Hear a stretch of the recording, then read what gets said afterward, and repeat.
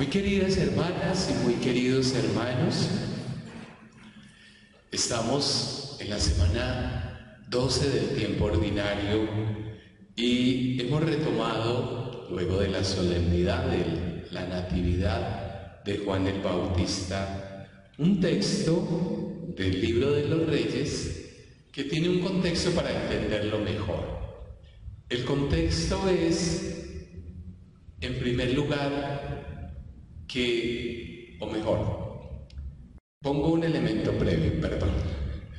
El Concilio Vaticano II, en uno de sus documentos, nos señala que Dios se ha revelado al ser humano de manera progresiva. Ha usado una pedagogía para que nosotros comprendiéramos a Dios en su plenitud y en su autenticidad. En ese sentido, se nos habla de una historia salvífica, de un proyecto, ¿sí?, salvífico. En ese contexto, ahora sí, nos encontramos con un texto que es elaborado muchos siglos antes de la llegada de Jesús, y el texto tiene distintos apartados en los cuales este pequeño pueblo es un pueblo marginal, es un pueblo que no cuenta, y tienen un Dios del que se burlan los demás, un Dios desconocido, un Dios que no genera miedo, un Dios que no hace todavía grandes obras, y por lo tanto, de algún modo ese pequeño pueblo que se siente ridiculizado o que ridiculizan, encuentra en esta realidad una especie de reto de los demás pueblos. Que su Dios muestre obras, si es un Dios que haga cosas extraordinarias, si es un Dios pues que se vea en ustedes, pero son un pueblo chiquito, lejano, miserable, marginal.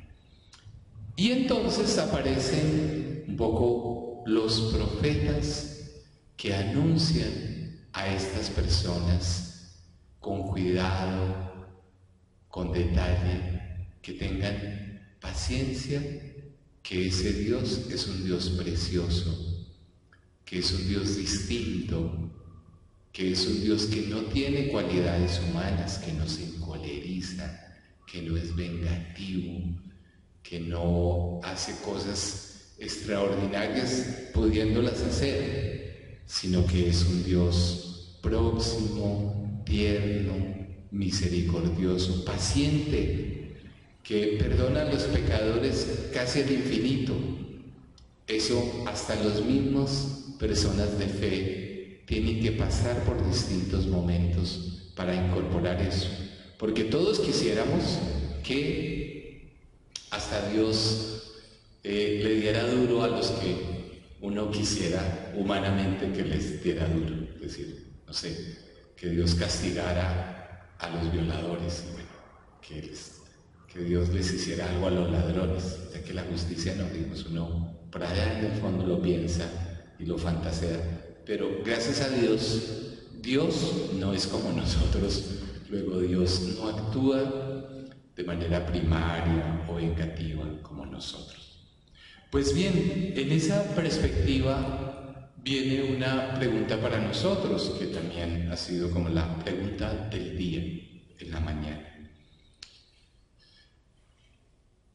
¿Cuál es nuestro Dios? ¿Qué imagen de Dios tenemos? Y aunque parece ese texto lejano, tendríamos que preguntarnos si ese Dios no es un Dios que se parezca, o mejor, si el Dios en que nosotros creemos no se parece a ese Dios que aparece aquí en estos textos bíblicos. Preguntémonos si ese Dios es el Dios de la misericordia. Preguntémonos si ese Dios es el Dios próximo. Preguntémonos si ese Dios es un Dios de vivos y no de muertos.